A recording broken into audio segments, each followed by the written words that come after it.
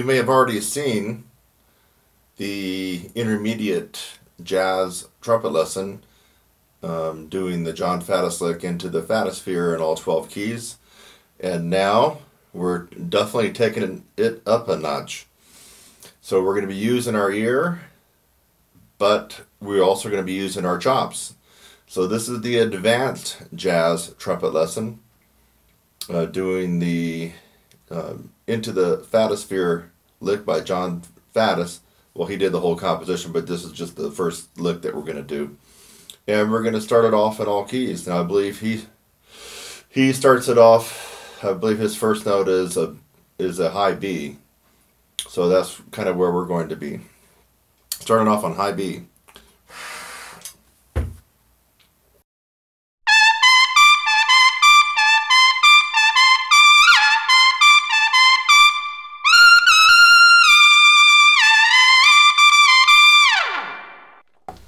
Okay, now while I rest, you do the same thing. While you're resting? Okay, good. So the next one would be, we go up a perfect fourth, we're going to go into E, right? Starting on E, rather.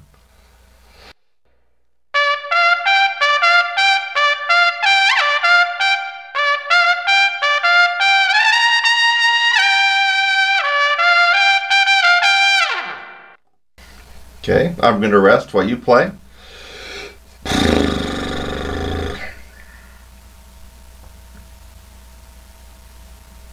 Okay, the next one, going up a perfect fourth, will be starting on A.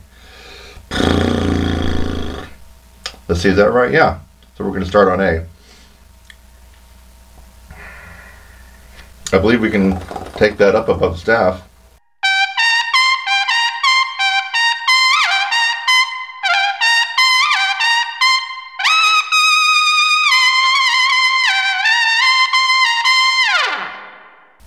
Okay, you go ahead and play it. I get to rest while you're playing. This is a jazz lesson, just like if you were here right now with me. Okay, that started on A, so we will now move up to starting on D. Here we go.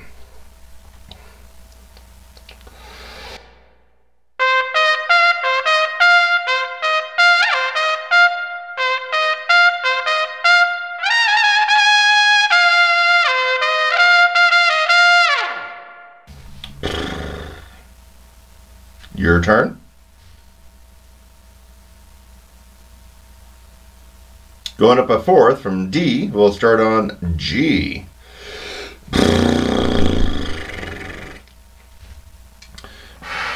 Here we go.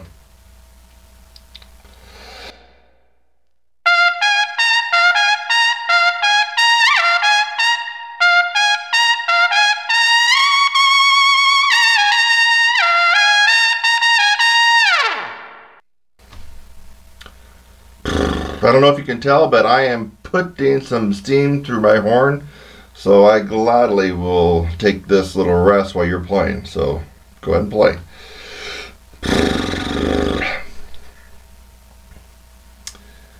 Okay, next one, if we go up a perfect fourth, we'll be starting on C. So I guess we're doing the advanced Jon Faddis. What would he do? He'd probably would start on the high C, wouldn't he? Let's just see if we can get it done.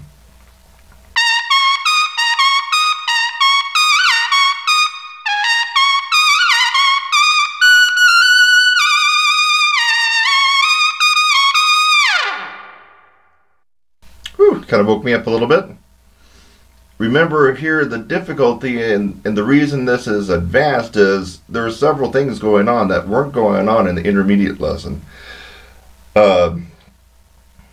Power, accuracy, endurance, intonation, and then thinking and hearing these notes way up high. I mean, this is an advanced lesson. I don't really care who you are, where you're at, how good you are, and how famous you are. You're going to be challenged by this particular jazz lesson. That I will freaking guarantee, baby. All right, so that was C. Now we're going to go to F. Now, Arturo and Jon Faddis, Maynard, Bedpress boy might start this on F above high C. I'm not. I'm going to whip out and start on the F on top of the staff, which I would call middle F. Low F is the first bass, and the middle is right there on the staff. All right, let's just see what happens here.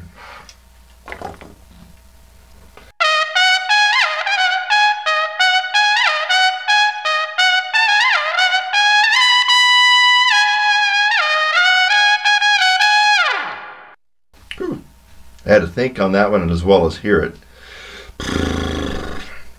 Okay, we were at F. We go up a perfect fourth, and we would be on B flat.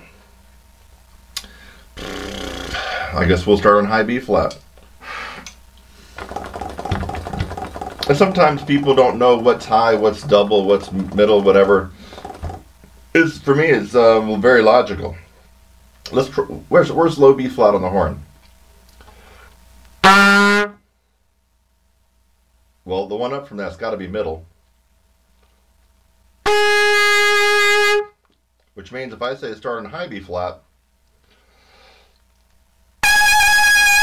that's the one we're starting on, right?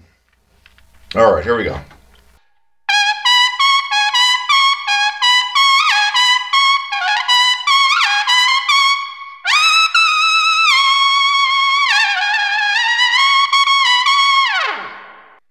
Whew. Had a little bumble in there, but my ears were just, they were hearing it, and then they kind of got a little brain fart there. So remember, as I've told you now quite in a number of different jazz tutorials, I consider myself a beginning jazzer on this when it comes to using the ears, improv, and harmony. I don't consider myself or taught myself as a professional jazz trumpeter just yet. I mean a pure jazz, Miles Davis, Chet Baker type of trumpet player. So I'm still having to use my ears just like you are. Okay, so that was starting on the high B flat. Now the next one, a perfect fourth up, would be D sharp, E flat. So I guess we're going to start on the middle D sharp, E flat.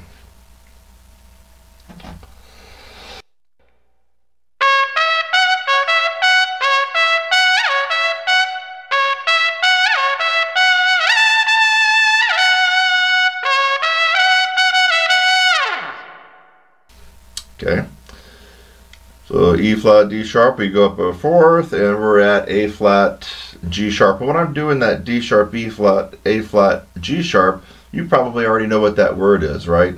What I'm doing, I'm talking about the enharmonics. Two different names for the same note or the same pitch. So, okay, we go up to A flat. So we were at E flat, D sharp. We're going to be starting on G sharp, A flat, however you want to think about it. So this would be the high A flat, G sharp.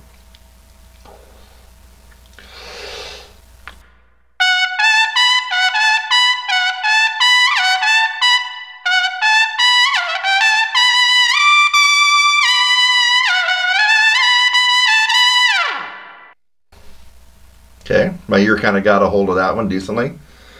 Remember, you're playing when I get done, so now, maybe the first time you're going to listen to me babble here in between my sets, but after you've watched this the first time, when I'm done playing, just go ahead and play your lick. You can even pause the video if you don't want to hear me babble and rant and talk and color commentary, right? Okay, that was A flat. Now we got to go up a fourth above that, which would put us at D flat or C sharp. And can we start on the high D flat? My guess is if we didn't, people like Arturo and Jon Faddis would call us wimps, right? Let's not be wimps. So starting on C sharp or D flat. Oh my God, here we go. I'm just trying to think about what notes I might be playing. All right.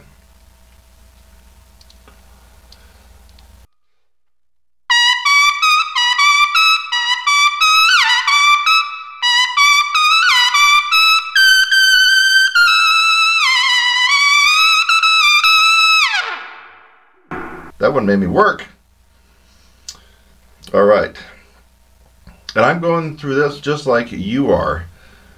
I mean, if I hear something cacked out during this part, I might have deleted and done a second take on it, but basically what you're watching me do here is the same thing you're doing. In other words, I'm not going out to Starbucks and having a coffee and then come back and doing another one. I'm doing them all just like you are right now. Alright, so that was a high D flat, C sharp. We got to go up a fourth, which should put us right at F sharp, G flat. So, we're going to start on the high F sharp. Now, where's the high F sharp? Oh, I already told you how to figure it out, right? Low F sharp, middle F sharp, high F sharp. Okay, so a lot of you think of that as middle F sharp. You're wrong. It's actually high F sharp. The one above that, an octave higher, when you double that, is a double high F sharp, or as lead trumpeters like to call it, double F sharp. There's not a double F right there. The double F, unfortunately, is above double C, even though we want to call that triple F, and it feels like it, but really, folks, unfortunately, the F above double C is a double F. All right. So I'll give my chops a little bit of time to recuperate.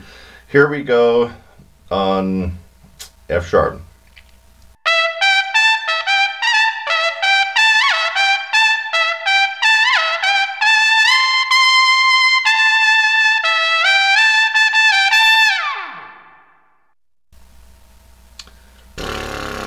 And are you thinking what I'm thinking?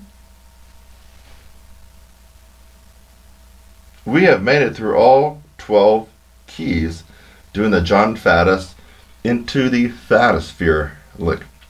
I'm Kurt Thompson, and I know this challenged you wherever you are, whoever you are, however famous you are, or however many suffixes you have after your name. This challenged you.